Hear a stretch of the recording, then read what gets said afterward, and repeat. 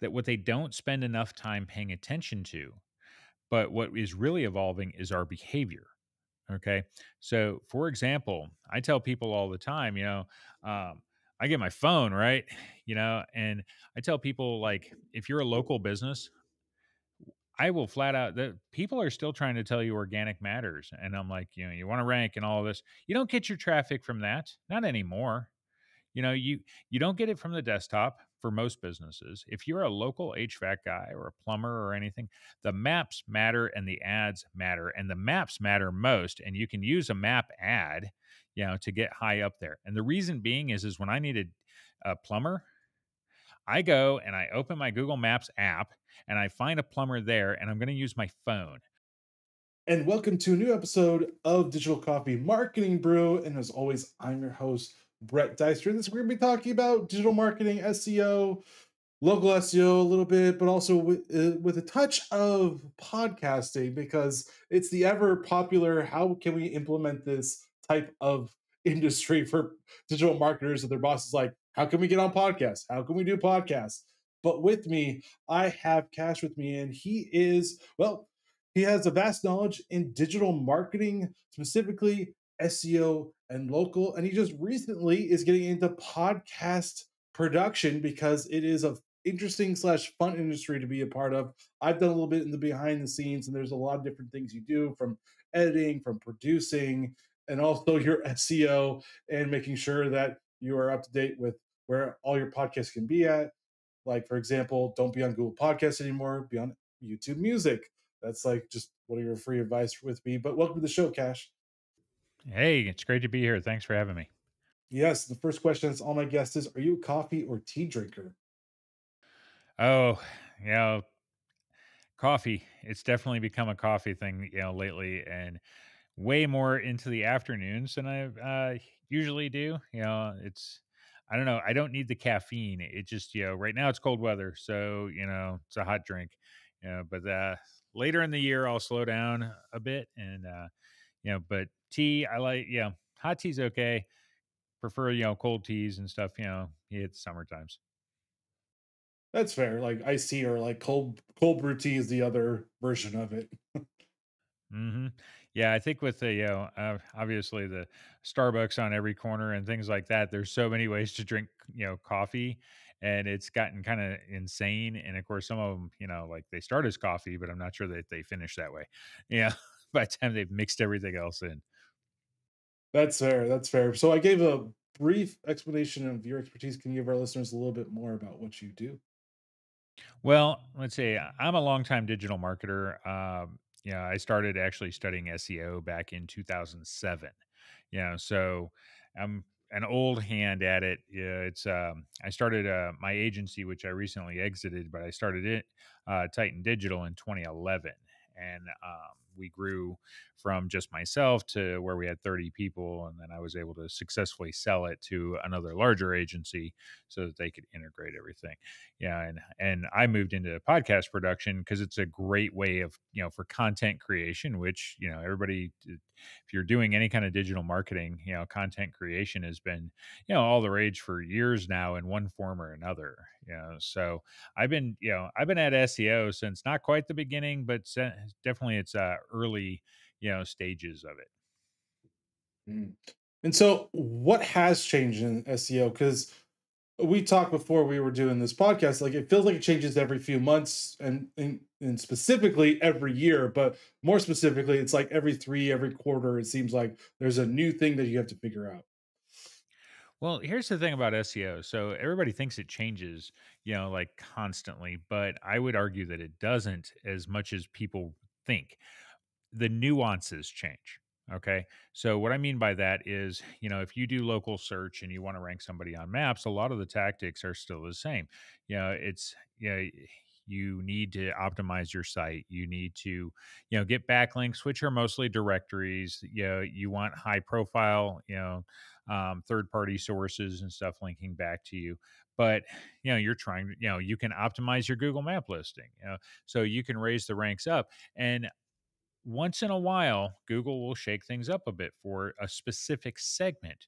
But when you think SEO, you have to realize that things are broken down in different ways.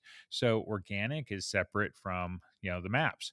And e-commerce is a different type of SEO than maps is, or even regular organic, because you're trying to get products to rank. And so it's everything is a bit, more nuanced than just saying, hey, it's SEO and it's changed. No, there's pieces of it that will change that affect certain things. We focused for years on local search, and we had what we would call national search, because we didn't there's not really a great way to term it. But if you are for example, a product manufacturer, and you want to rank, for something across the whole country. For example, I used to work with one that did a company that did fuel injectors. Okay, so they didn't care about selling locally. Their buyers were all over the country, so they needed to rank high for fuel injectors, or and I think they were specifically for like diesel engines or something. Um, so you end up trying to rank for that. They don't care about the maps. So if something changes in the maps, it didn't matter to them. If something changed, yeah, that was e-commerce related, because they would sell them online, well, now they got to pay attention. So that's the thing is like, you know, SEO has evolved, okay, but people, I think there's a little less of this going on, but for a long time, remember back to the days of like the Penguin update, and the different updates that Google would roll out, everybody would freak out, okay, and be like, "Oh my god," and some sites would be dramatically affected, but most of them, after the rankings were shook up, a lot of them ended up pretty much back in the same place. Or if they were going to get hit, they had done something that caused it. I worked with, literally thousands of sites over the years, and we never saw anything that shook it up that bad. Yeah, because it was the nature of who we worked with. But maps had been left alone until just recently for a long time. So, yeah, I think, like I say, I don't think people pay enough attention to the nuance of SEO, and that it comes into it affected by different categories. So you can change something here, and other areas it doesn't do anything. It doesn't make any difference. So it's almost like the umbrella of marketing. And marketing as a core hasn't really changed since its inception. There's like core strategies like word of mouth, like the pricing, the placement, like location, like ad placements, all that stuff is still like core of it. But like digital marketing, SEO, and then for within SEO, e-commerce, maps, and everything, it that has evolved. Is I think is the best way of saying it, Yeah, right? Yeah, because things have been added to what is, like I say, when digital marketing started, you had originally you had like banner ads and stuff, and that was the core of what you had for pay per click ads. You would literally buy an advertisement on a website. We didn't have things like programmatic or doing Google ads. None of these things existed. It was very in its infancy with like Yahoo and stuff. Running essentially ad buying platforms, but you were literally buying it directly from that website. And so that eventually evolved, and SEO, everything was keyword stuffing back in the day. Just, pop it in as many times as you can. And, because the algorithms were very primitive at the time. Now they're really sophisticated, and, try to do that now and you'll get nowhere. Um, so Google and even Bing and stuff, over time, they've been able to look at a specific area of, what they're doing. Like, you think about SEO, I mean, it's you are literally doing the things that Google tells you not to do. Like, for example, buying links and stuff. It goes on all the time. Google says don't do it, but in truth, they don't really have a great way to identify what's a paid link and what's not. So there's a huge market for it. And I don't know that they really care, because, like, they can't stop it, and really it's kind of a set of standards that they wrote, but it's not their internet. Okay. Like Google may be all powerful and everything, but it is a search engine. And if um, while they are powerful, there are other search engines. Bing right now is, having a little bit of a run because, they've got the chat GPT integrated and stuff, and that can make a big difference to them. I think, like I say, over time, we've added tactics. We've added things, along the lines of, content. Content wasn't huge, when we first got going, and then eventually you had social media comes along, right? Facebook gets, really popular in 2011, 2012. It came around in what's oh 05, oh 06, but now suddenly social content and blogs have been around too, but now, hey, we can use all of this blog content to create backlink opportunities and stuff from an SEO standpoint. And then you have HubSpot comes along and says content marketing. And then it becomes a buzzword and everybody says we got to do content marketing. Now you bring along Chat GPT and, well, I can create gobs of content at will. I mean, I could write you 20 blog posts in all of like 5 minutes. So to me that devalues the content, because Google said, okay, you can use that kind of content, no problem. But now they're saying, okay, well, maybe it's gonna be a little too much. Like they don't even know the total impact, but people are using it left and right. I love the fact that you can do AI content because otherwise they've had article spinners and stuff for years that would pump out tons of really horrible stuff for the purpose of backlinks. Yeah. So over time, there's been new strategies added, and something's opened up. Programmatic advertising is opened up to where, a lot smaller businesses can use it. Yeah, the ad platforms have gotten more sophisticated. Facebook needs to stop screwing with theirs because they are horrible about it every time they make a change. But like as an industry, um as a like I say, digital marketing has truly evolved from where it was, and it will continue to evolve.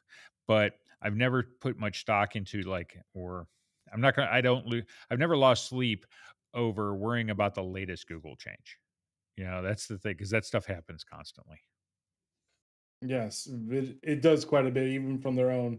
As an Android user, they've done like 5 different messaging apps in one time, which they finally just went to one. And I'm like, that's what you guys needed to do is go to one, Yeah. not 5 different things. Well, I'll give you the biggest thing is what people tend to, especially in digital marketing, that what they don't spend enough time paying attention to. But what is really evolving is our behavior. Okay. So, for example, I tell people all the time, I get my phone, right? And I tell people, like, if you're a local business, I will flat out that people are still trying to tell you organic matters. And I'm like, you want to rank and all of this. You don't get your traffic from that. Not anymore. You don't get it from the desktop for most businesses. If you're a local HVAC guy or a plumber or anything, the maps matter and the ads matter, and the maps matter most. And you can use a map ad, to get high up there. And the reason being is when I needed a plumber, I go and I open my Google Maps app and I find a plumber there and I'm going to use my phone. I'm not going to pull out my computer. A lot of people don't even have one at home anymore. Like they have work computers and stuff like that, or they have a laptop, but that's not where you're going to go. I take my laptop home in case I'm going to do some work. I do not pull it out because I need to find a plumber. I go get my phone and I don't go do an organic search. I don't open Chrome. I open the map app, or if you're like, you could do Apple Maps, if you're using, uh, you know, an iPhone or something, but you're still going to do that. So that's where it matters that you be. And I think there's too many marketers and stuff. They're not realizing or not paying attention to how people actually search for things. Like I say, it's not even just, it's not the keyword so much. Like that matters, but like I say, I don't. Most things, if I want to find it, if I need it locally, I'm going to go straight to the map and I'm going to do a search for it there. Yeah. If I, whatever it might be, if I can go there or they can come to me, that's where I'm going to go. Oh yeah, I mean, we could even do that with local SEO and just the after the pandemic is that everybody wants it to come to them now, and they don't really want to go out as often. Not saying that they don't want to go out at all, but yeah, you're right. I mean, if I'm looking for a local coffee shop, I'm not going to go to Chrome. I'm going to go to Google Maps and say coffee shop, and then I hope I can find a Yeah. good one through there. That's, I mean, I usually try to do like local independent ones because Yeah. Starbucks is plentiful. Yeah, I wanna see the reviews and stuff. I wanna see the stars really fast. I wanna say, "Okay, this guy's got a bunch." I like with the maps, I can scroll through. So, for example, if I was on desktop anyway, and being a digital marketer, of course, I pay attention to these things, but if I'm on desktop and I get the 3-pack on an organic Chrome result, and then I gotta dive in further, I don't do that with the map app. So, I'm not worried as much. You can actually have quite a bit of value from a local business standpoint if you're the 5th or 6th person, because if you've hammered your reviews and you've got 100 of them, even if you're in the 5th spot, I'm going to notice that when I'm scrolling down, and I'm going to scroll down really fast because I'm looking at, who's open. I'm looking at who's got a high, rating. Those are the things I want to see. And based on what I searched for is how the listings will pop up, because people do not realize how well you can optimize a map listing. You can go and do as much or more than you can to your website, because I can target that thing to show up for all sorts of services. Yeah, because it's got tons of categories, and the maps, it's searching through everything you've put on the profile. Your website's just backing it up, and other directories and stuff that you've also, listed your services. So that's the thing is people need to pay, especially as marketers, pay more attention to the actual user behavior. And the simplest thing to do is look at how you use stuff. Start there. Then, ask some friends, see what they do. What are the habits that we have developed? Because over time, 10 years ago, yeah, we weren't doing that. In fact, was it mobile responsive websites weren't even a big deal until, like 2015, 2016, and then eventually it's okay, now we got to add in SSL certificates and things like that. But, for a long time, it didn't matter. But as maps got better, regardless, like whether it's Apple or Google, um, it's made all the difference in, like I said, and so our behaviors have changed. At one time when phones, first came out, and you think of the, doing searches that way, everybody was worried about, okay, they're doing searches on Chrome. We have a tendency, like, people that are in SEO, they're still too focused on organic search. And like I said, if I'm looking up the information for something, then that's what I'm going to do. Or depending on what I'm doing, especially if it's a, DIY, project or something, then in which case I want to go find YouTube, you know. So it depends on what you need. Yeah, I feel like for those local searches, it's like reviews. They want to know how close you are, and then for me as an Android user, I look how busy you're going to be because they do have a "how busy are you right now." So I'll go, okay, how Yeah. long is this going to take me? Hmm. That's exactly it. Yeah. Some of these things are getting, Google's been spending some time with the map system and making it more sophisticated, and you're getting a lot more. You're getting more information. Some of it being real time, depending on the business itself, and how much time they're taking. So, and of course, anything that requires directions and, to get anywhere. I mean, I do quite a bit of travel and everything, and anytime I'm in a city that I don't know, they say, top 10 restaurants and all that kind of thing. Yeah, forget it. I don't care about TripAdvisor. In all honesty, you know, if because if I need a restaurant or something like that, I'm going to go to the maps. Now, I don't. This is why I don't know why, like Yelp is eventually going to have a I can't see them surviving long term. Like they've been around quite a while, 15 years or something like that. But I cannot see, because I don't need it. Why do I want to go to a site just to see? I want to go because if I'm somewhere specific, I was in Orlando recently as at the Podfest convention, and we had a great spot. Great, we got an Airbnb, and every night was okay. I want to be, what's the restaurants nearby, and it's just going to be restaurants near me, and I'm looking at everything in walking distance and stuff because there's a lot of variety, and then I'm going to the reviews. I'm like, okay, let's find something local. Okay, what do they got sorted by cuisine type or whatever.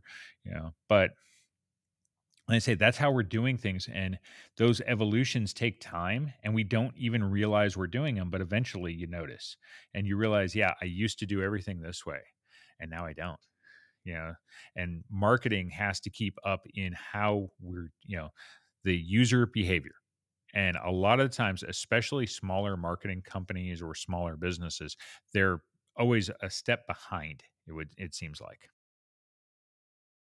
I mean, yeah, it sounds interesting what you said about Yelp, because in the beginning, Yelp and Foursquare were the thing where you check in, you become the mayor, which didn't really do anything for you anyways. It's just I was Yeah, the right. mayor, and it was like, Gimmicks. of, yeah, of what? Of a mayor of a restaurant that doesn't really care that you're a mayor of the restaurant at all. Yeah. And then Foursquare kind of split off into do its own things, but I never use it anymore. I barely use Yelp, and I still have it on there, and I don't even know why I have it, to be honest with you. Yeah, I haven't used, like, Yelp in years, and, Foursquare, I think they've almost become like a data aggregator, so they sell the data that they've collected because otherwise they wouldn't make any money.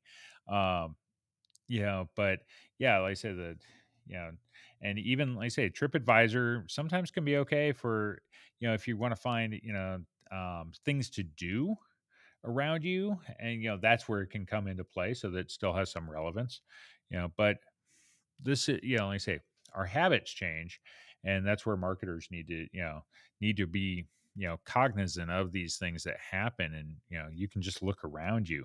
I say, go back to, you know phones and stuff. We said, hey, if you looked at 2014 or so, somewhere around there, it was probably 80% of searches happened on a desktop.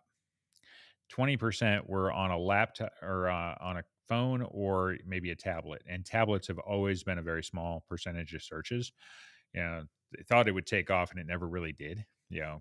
But so 2014, you probably had about an 80-20 split.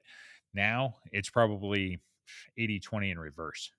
And the 20% that's happening even on desktop is mostly work related. Like I say, I use my desktop, or my laptop anyway, um, for when I need to do informational searches. I want in-depth searches. I want a larger screen. I want to be able to see things, that kind of stuff. But if I need something quick, there's no reason. Mm. And pivoting over to like SEO with podcasts, because you're doing podcast production, and podcasting has been around since, I believe my research is like 2005 was kind of around where it Yeah, it's started. yeah.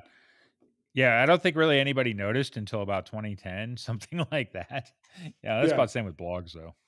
Yeah, so it's still relatively new, but not new in technology terms because of like everything else that's going on. But what can podcasters understand about SEO? Because there's like ID3 tags, which kind of were relevant, but not really relevant, but still people talk about it all the time. I mean, we compete against ourselves with uh, SEO because we So, put it on Apple Podcasts and all that stuff. So what's that all about?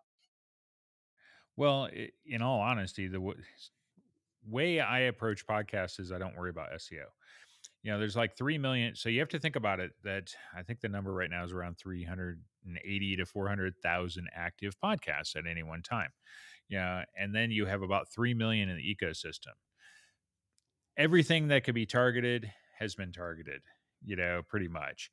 Because even the stuff that's not actively recording is still going to be there. So my recommendation with people is focus on the social aspect. Because you can build up an audience over time. Podcasts are great for two things, in my opinion. One, you build an audience, okay, and you can be that thought leader and all that, but also the networking opportunities because you can meet more business owners through podcasting than I've ever seen. To me, it's way better than any networking event you'll ever go to. So, as a business use, it's an awesome way of doing things because think about this, we've never met, right? I could walk into a networking event. Let's say it's a local chamber of commerce event and it's got 50 people for whatever going on, some after hours thing, right? What's going to happen for most people? Okay, you're going to have a few extroverts that can network with everybody in the room, but the majority are not. So they'll gravitate to people they know, already, and they'll talk them up, and then and they may just stay there and blow the entire time. They may gravitate to somebody they know that's talking to somebody they don't know, and then hope for an introduction. And maybe they'll network with a few people and get 5 minutes to talk to them. Okay. Podcasts, no matter what, whether you're running a show and bringing on guests or you're, you know, being a guest on shows, I do both. Yeah, Well, you're going to meet people that potentially you can collaborate with, and you just have to consider how you use your podcast. And if you think about, I say this is why the social aspect, even on a local level, the social can come into play. One of the suggestions I had for somebody the other day was, like, let's say you ran it, just as an idea, say you ran a moving company. Moving companies, rather than going to networking events, well, they want to network with realtors, real estate brokers, mortgage guys, all of those people, right? Everybody that helps a homeowner, buy and sell houses. Well, run a podcast about your local area, yeah, and bring in guests that are realtors from the local area, and suddenly you become this like resource, for people to listen to that might be moving, might already live in the area but are moving from one house to another, any number of things.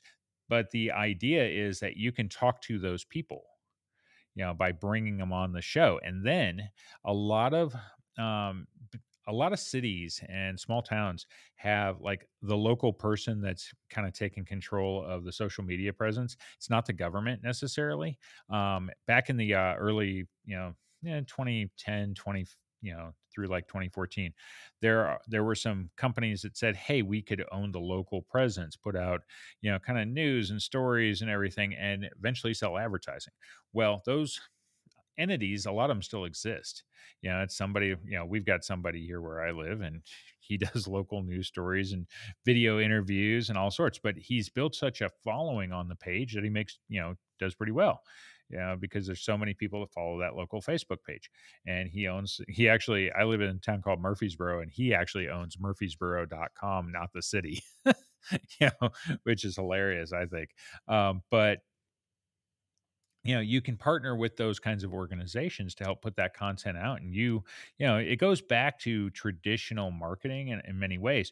If you ever remember when you had like you go down and see a bunch of billboards, and the billboards all had like the local realtor, and everybody's eventually knew who that person was. Like there's always a few local names that everybody knows who they are, right?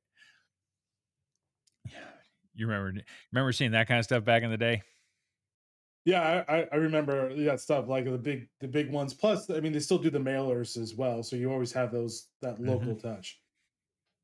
Yeah, and so that's the idea, is if you use podcasting, you can do it that way. And then through social media, yeah, now your podcast can become known. Doesn't you don't need a national audience, you can have a local audience. In which case though, you become that person, that known realtor, mortgage broker, moving company, plumber, or whatever it might be. But you're, able to put the brand out there even better. It's great for individual branding that way. So I say it's just because from an SEO standpoint, for podcasts to rank, you want to end up ranking on the platforms. Well, there's only a couple of platforms that matter, Apple being the primary one, and Spotify. Any other platform, there's other distribution, but ranking on those aren't going to be a ton of listenership. So, yeah, but even on Apple, there's only so many podcasts that it can, rank really high. It's a clogged up space, so there's other reasons you do it, not for the SEO purposes necessarily. Yeah, I mean, there's so many out there, but yeah, I would say the top three is probably YouTube Music, Spotify, and Apple Podcasts is probably going to be your main three that are actually going to be the traction and actually rank you. That's why I said podcasters are almost, if you have your own website, you're fighting against yourself on the other platforms because you want to Yeah. give your podcast away. So SEO almost seems like a little irrelevant because you may want people to go to your website, but you still want to rank on those podcasting sites. Yeah, you wanna rank on the sites, but, like I say, when it comes like, YouTube's great for it now because video podcasts have become, all the rage. I'm not totally sure why 2 people wanna watch us talk, you know? Like, I love listening to podcasts, but I do it while I'm driving typically, in which case, like I say, I just want the audio. But some people, and in some cases, people are still just they're using YouTube and putting it on in the background. It's like, when I throw a baseball game up, I'm not really watching the game. I'm really just listening, while I do something else. Um, so, but you can build audiences, and that's the thing about it. Anything social, you can build those followings, and then whatever your goal is to have them do that audience, you can push them to do that, and send them back to your own website or whatever you might want to do. But I say because of platforms like YouTube, and combined with Apple, combined with Spotify, your reach can be really big. You have to give it time. Yeah, there's a lot of investment. That's the one thing about podcasts is there's time or money, but you're going to put it's going to be a bit of both to get it done. And you've got to give it you need to understand that you have to have a strategy behind it, an end goal. What are you trying to accomplish? To be able to see, hey, if I do these things right, okay, then this is what I can get out of it in the end. And so, I mean, what I've heard, and I've read some books about it, just because when I get into an industry, I just really want to know as much as I can. So, I mean, for those wanting to start, let's just say, should they niche themselves into a specific like industry and not do? Because when I talk to a lot of people, are like, I just want to be for everybody. I'm like, well, that's not going to work because you can't be Nah. for everybody. Um, yeah, you want to understand like who you're trying to connect with and stuff. So, for example, I run a podcast where I talk to franchises. We've got something like 3,000 in the country, like, and what I try to do is like I said, okay, I could talk to a lot of franchises. There's plenty of those, but I only run so many episodes every month. So what I did is focused on emerging brands. So younger franchises, they might have a couple of hundred, locations. They might have 10. Yeah, but I don't like there's some that have been around for like 30 years and they're going to have 1,000 locations. That's not who I want to have on there. And we're building an audience for that particular show of people that might be, that want to be entrepreneurs. And I do the show with the idea that I can talk to, the franchise development people and the founders is who I typically have as guests. Sometimes I'll have two or three people on. And then we can go through what the concept is. What's the opportunity? What's the investment? How much, if possible, how much money can you make? What's the history, behind it? And we want to know the business model. And I just tell whenever I have the guest on, which for me is a great opportunity to network with the guests. I'm looking to potentially do some franchise investing of my own, so I get the inside look that I want to. Uh, but when I have them on, I tell them, I said, look, if you were, franchises, they do franchise shows, which are, conventions where the public can come check out concepts. And so I said, I asked the questions as if I had just walked up to a booth at a franchise show and, and I'm going to ask you these things. And that puts them in a comfort zone. So, that's how I see it. And every show's got to be like whatever you're going to do, you want to have a point behind it. And yeah, you can get specific. You don't have to remember if you also want to take advantage of the networking opportunities, not being so broad, the networking will be more focused. Like I say, a moving company could offer, up a show and they just interview local realtors. They don't have to interview other moving companies. They don't, that's not where their business is going to be, but they want to have a market related show. What's the housing market like wherever? Right. Okay. Well, if I'm interviewing all these, real estate agents, they're going to give me the information I need. And we can talk about the trends. We can talk about new developments that are happening. Like literally new subdivisions being built. What's the advantages of this? What are the price ranges? Where's the hot areas in town? All of these things. And you can bring on different real estate agents and get different points of view, but you've accomplished the goal of networking and you've kept your show focused, which, makes it so that people would want to listen because they know what to expect when they do. And so, where do you see, like, for yourself as you're in doing a podcast and podcast production, where do you see this going for podcasting? Do you see it more social? I mean, we have podcast 2.0 supposedly coming out. That's new features and tools for podcasters and listeners. Do you see it better analytics, because it's still not great analytics? It's okay. Mhm. Yeah, the analytics I found that, they're really iffy on the number of listens. Like, for one, even if you run the podcast, how much can you trust the stats? for how many listens you actually get. And then what I found is any kind of, and this was always the case in the way of website traffic and stuff too. It's very hard to determine how much anything gets, whether it's a visitor to a website or a listen on a podcast. So third party tools that are estimating how many listens a particular show would get, I'd be like, yeah, there's no way, because they tend to overestimate, not under. In fact, the overestimating can be really over. So you have to be wary of those things. I don't think, having seen website traffic tools for years, I don't think they're going to make it. They're not going to be able to make it much better. If the platforms don't give third party access to, if Apple doesn't share with some other, company the actual data, then they're not going to be able to do anything. They can't make it better. It's always going to be just a educated guess. Yeah, and unfortunately, I don't see that changing much. Just having seen over the years where website traffic never got better. Yeah, it's you know, it, there's a years ago that, and I think it still exists. There's a ranking called what is it? It's not Amazon. It was called Alexa. Yeah, and it was actually the like rankings of the most popular sites in the world. Okay, I think it was Alexa, um, and that thing was so inaccurate. I think at one time, I had a site that ranked in like the top 500 or something, and I'm like, yeah, there's no way, of like all the sites. This was like years ago, and it just hasn't, you know, that's one of the hardest things, for any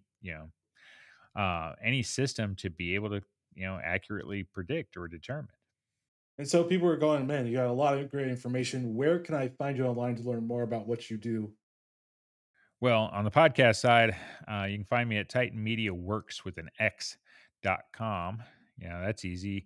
And of course, my email is cash at Titan Media Works. I'm the easiest guy to find on LinkedIn, I think, too, because you can literally just look up Cash Miller and you're going to find me, because my LinkedIn is like, I think they do linkedin.com/in/, and then it'd be like your name and a bunch of numbers and everything. And mine is literally just cash.miller.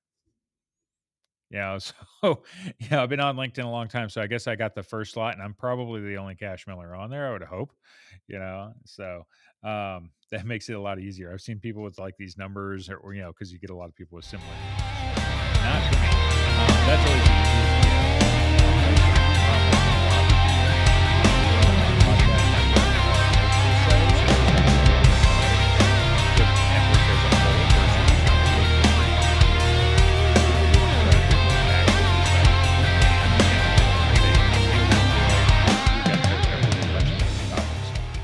So, they can check it out. And if they ever needed help on the podcast side, they can reach out to me if they want, advice. If you're an agency owner, I'm doing some consulting for some agencies and stuff now that I've exited my own.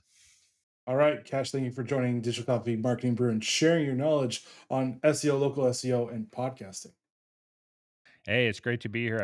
I love going on other people's shows. And thank you, as always. Please subscribe to this podcast on all your favorite podcasting apps. Leave a 5-star review. It really does help with the rankings. But join us next week as we talk to another great thought leader in the PR and marketing industry. All right, guys, stay safe. Get to understanding your SEO. And if you're in the podcasting industry, that and Google Maps, make sure you're on top of that. And see you next week. Later.